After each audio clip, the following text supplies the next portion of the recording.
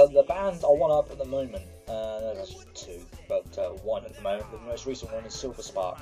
Now, I'm an interviewer. I haven't even met them. I played their music a lot. They've been quite popular, and when I play their feature, they've got a few likes on their Facebook, which is pretty good.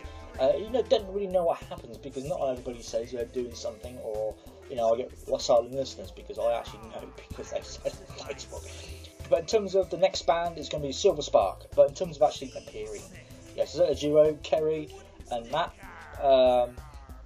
They do acoustic rock, but they're actually getting a band together because they said they're on a other interview I heard a little bit, and they said they want to actually get a fuller band because some of the music they write, they want to have a more expansion of the sound, which is fair enough. At least they know.